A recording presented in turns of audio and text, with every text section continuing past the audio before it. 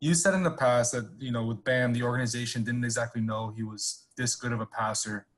Does a performance like last night from Tyler come as a surprise at all? Did you guys know he had this point guard ability when you drafted him, or was it something you guys saw in summer league and summer workouts? Well, he had a playmaking ability, and he's comfortable, obviously, with the ball.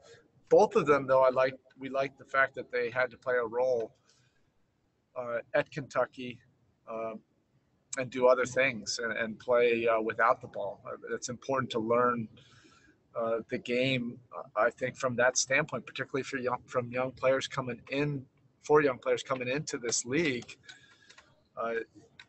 You're usually not going to have an opportunity to have high usage, like you're used to maybe in high school.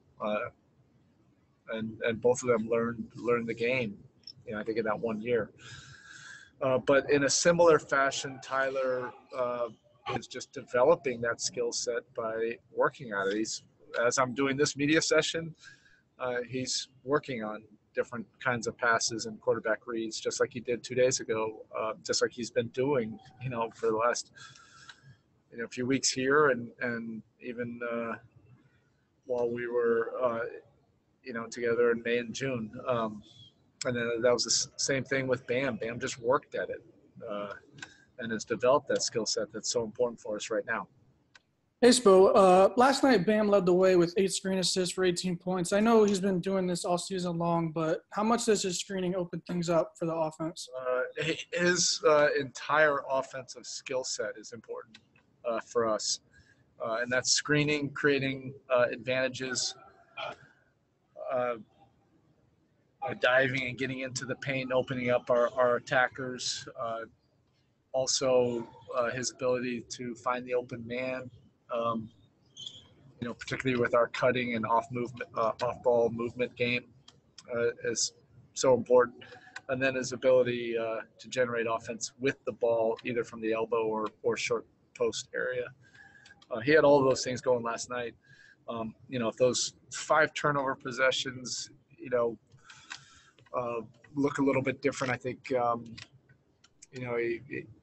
we probably would have had a couple more opportunities for him to be really effective with the ball. But I trust him. He's going to have some turnovers because I want him to continue to develop that skill set of passing and creating for others.